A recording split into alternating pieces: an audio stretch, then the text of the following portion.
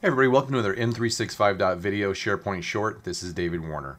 Today we're going to focus talking about modern SharePoint pages, specifically highlighting layouts and whitespace. Now there are a ton of super cool features that come as part of the modern page editing experience, and we're going to take a look at a couple of those today.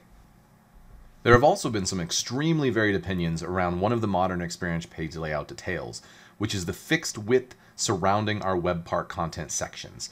And then the white space that you may see on the left or right of that content area is a result of that fixed width. So we're going to consider the following topics in this video. We'll take an overview of the modern layout options, see how they differ from classic, what the improved features are. Along with that, we're going to consider and take a look at that web part width area, the fixed width content area that we spoke about. And then we're going to compare this to some industry-leading websites whose business is consumption. We want to see how some of these other industry-leading websites have made the choice around content width. We'll analyze some screen resolution statistics to see what the leading resolutions are within the industry, and then we'll wrap it up with a final review tying everything together. Before we demo the modern experience page layout features, I wanted to highlight a couple of points about modern experience page editing.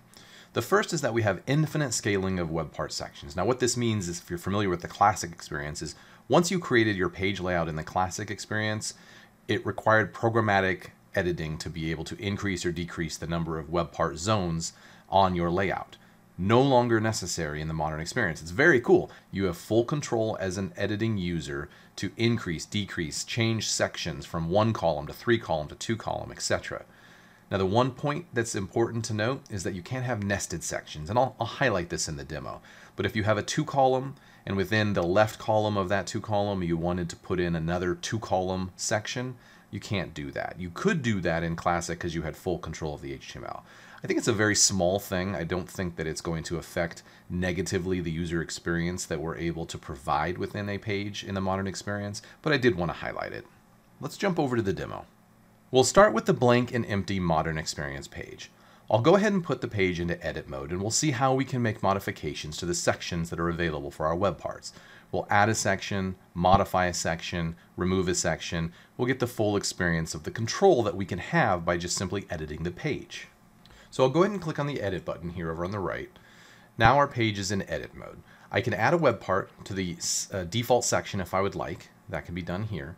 I can also add a section. If I click on the section addition button over here, you can see the different options I have to add a section. So let's go ahead and add a 3-column section. We now see that there's 3 columns, just as we chose. Each of these columns can have a web part added to it. Now if I wanted to go ahead and make modifications to this section, I click on the Edit Section button. This opens up the panel over here on the right where I can change from 3 columns to 2 columns. I can go 1/3 left or 1/3 right. You can see how easy and quick it is for us to make modifications to the sections. If I want to add an additional section, I can do that. I'll go ahead and put 3 columns back in. So now you can see how infinitely available the editing experience is. Now if I wanted to delete a section, that's just as easy as adding one.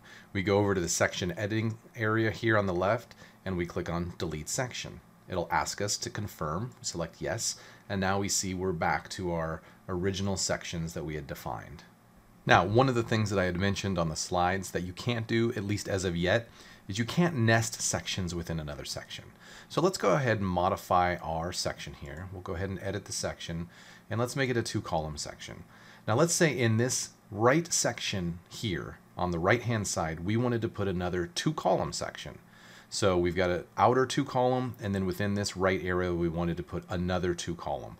That's not something we can currently do in the modern experience. And again, I don't think that it's that detrimental. It doesn't take away from our creativity or power as authors. It is just a difference from being compared to the classic experience.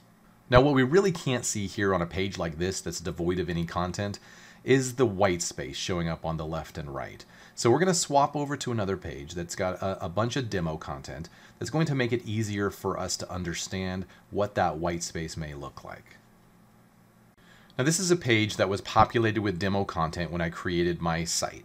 I just used an out-of-the-box communication topic site, and it included some of these web parts on our page for us. Now what you can see is we've got a lot of space on the left and the right.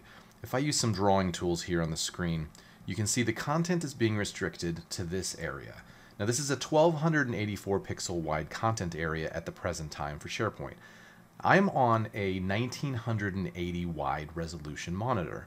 So it gives me a lot of white space here on the left and the right. And the question is, that's a lot of empty space. Can't I use that? Is that going to be perceived as a negative area by my users? Is it going to draw away from the intent of my page? Now these are valid questions to ask. And if all we were to do was to look at it at this resolution on this page and see the white space on the left and right not being utilized, someone might say, I want to use that. SharePoint is restricting me from using that.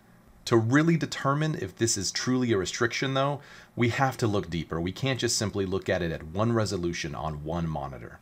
So let's take a few minutes and look at those industry-leading websites that I had mentioned earlier in the video. All that you see on the screen, Amazon, Apple, eBay, and Microsoft use a fixed width content area to ensure controlled containment of the white space that shows up on a page. You can't control the resolution that users come in with. They could have big 32-inch monitor with high resolution. You can't control that.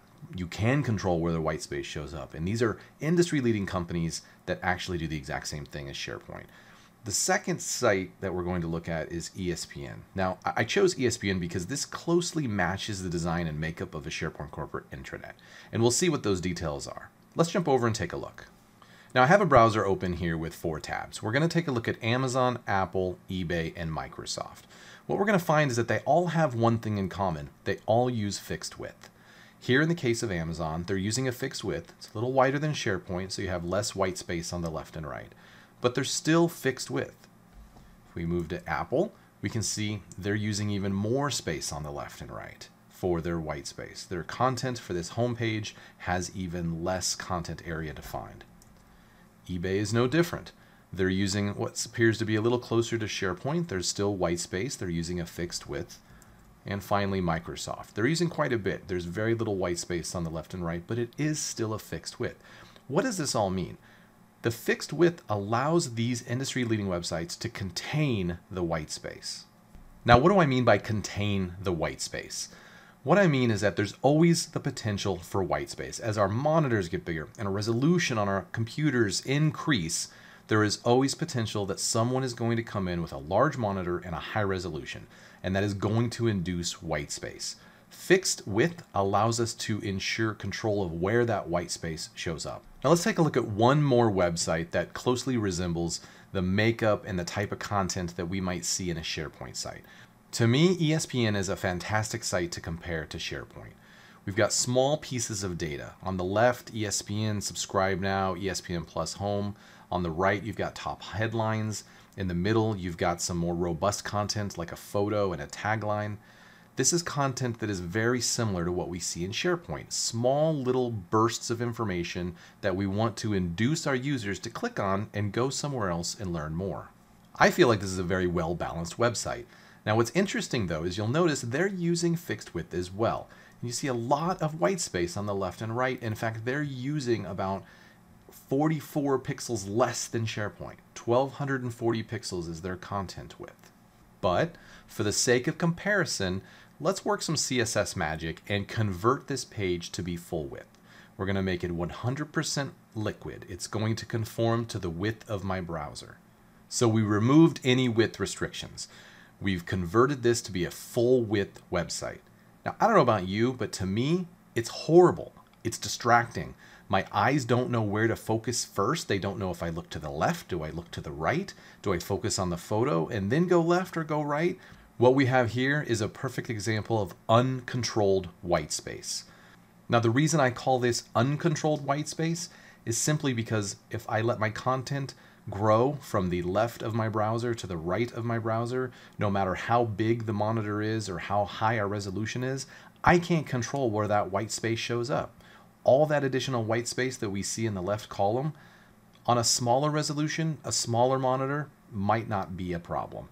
But as we see our increasing of monitors and resolutions, in this scenario, I have no control. When using the fixed width though, we can control where that white space is showing up. And it's showing up on the left and the right of our content.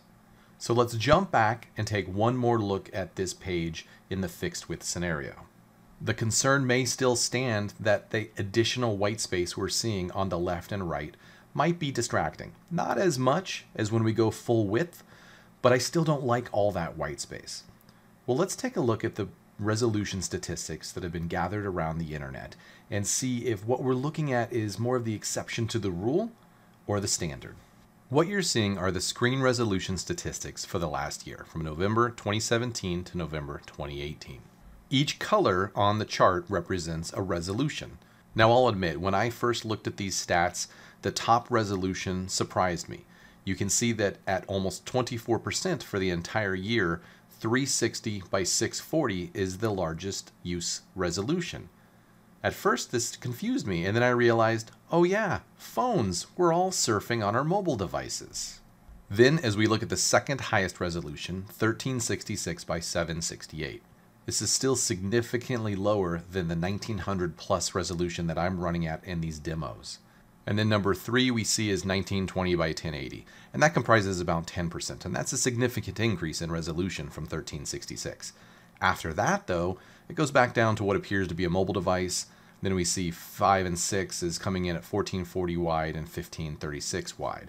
And this makes up 50% of the resolutions tracked on this chart.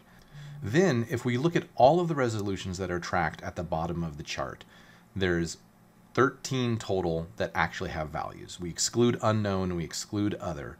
13 total values. 9 of them are 1366 or below. 9 out of 13. That's a significant value.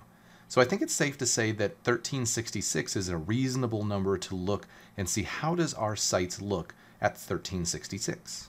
So let's jump back over to our demo page with sample content, and let's use some browser tools to shrink the page down to 1366 pixels wide and see what kind of white space then we are dealing with on the left and right of the content area. We're back now on our sample content page, and in case you're wondering, I went ahead and added some custom CSS to provide a darker background color for our content area. This allows us to understand where the white space on the left and right of the content area begins and ends a little easier as we adjust the width of our content. So what I'm going to do is turn on the developer tools that are part of the Chrome browser. And inside these tools, there's a mobile emulation control right down here in the lower left. And I'm going to go ahead and turn that on. Now what that does, it allows us to grow and shrink the visible area of our page. It lets us emulate responsive design. So I'm going to go ahead and come up here and I'm going to change our resolution to 1366. Now we can see the white space on the left and right of our content area is barely even noticeable. Whereas with my large 1900 plus resolution on this large monitor, high res screen, it was noticeable. It was much more noticeable. But now at a smaller resolution that we see tends to cover a larger percentage of internet users and their resolutions being used out there today, it's not as noticeable at all. So to me, this tells me that the concern that's been shown around how much white space is being displayed on these larger resolutions might not actually be so concerning after all. Thanks for watching my video today. Here's my contact information as well as links to my blog where you can find more videos on Office 365 and SharePoint. Thanks again.